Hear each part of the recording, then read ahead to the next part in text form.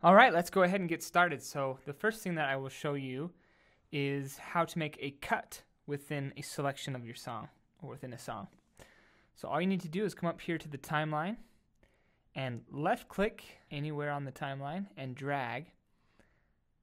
And when you drag, there should be a gray box that kind of follows you. I'm sure you've selected something on a computer, and it's pretty simple. So you just left click and drag to the right and then let go. And you'll notice down here at the bottom, all of the director features will activate. So I'll just find cut here and click on that.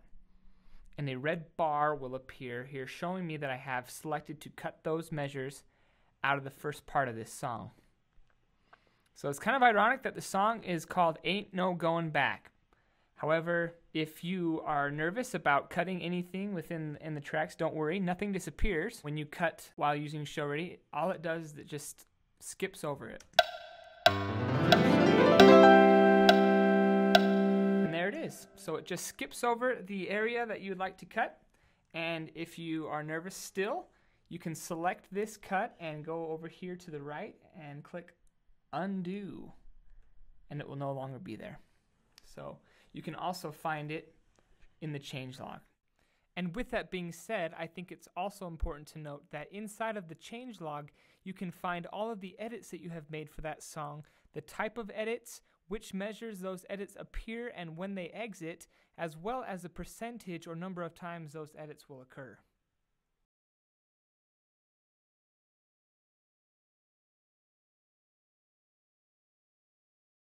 All right, so we just learned how to do a cut, and now I'd like to show you how to add a vamp to your song.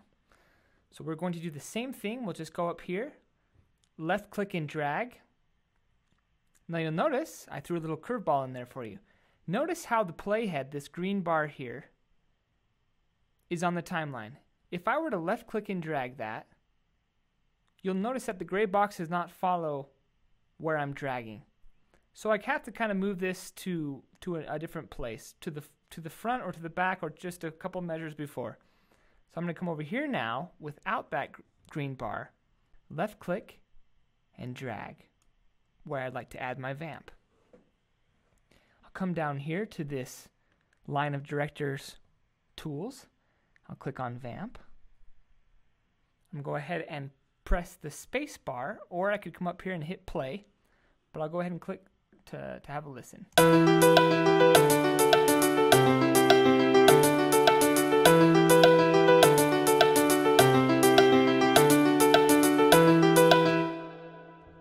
Now to stop, I just hit spacebar again. But if I were to not hit anything, that would continue to play over and over and over and over again until I came up here to the playthrough button and pressed it. Now, if you are planning on using our professionally pre-recorded stage tracks, we need you as a music director to select the number of vamps that you would like to have in the final stage track. You can do so here in this box to the right of the director's tool line. So I'll just go ahead and click 2. Now 2 means that I will have 2 full playthroughs of that selection on the timeline. So I'll go ahead and click over here and I'll let you have a listen. So there's one.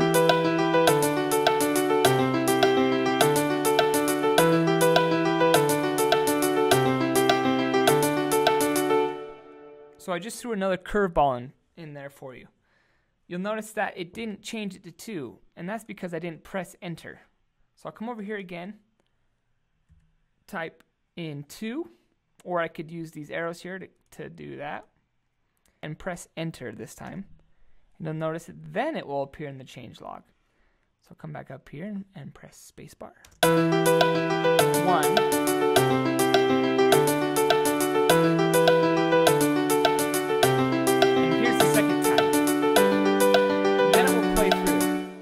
We had the first time and then the second time, and then it went through.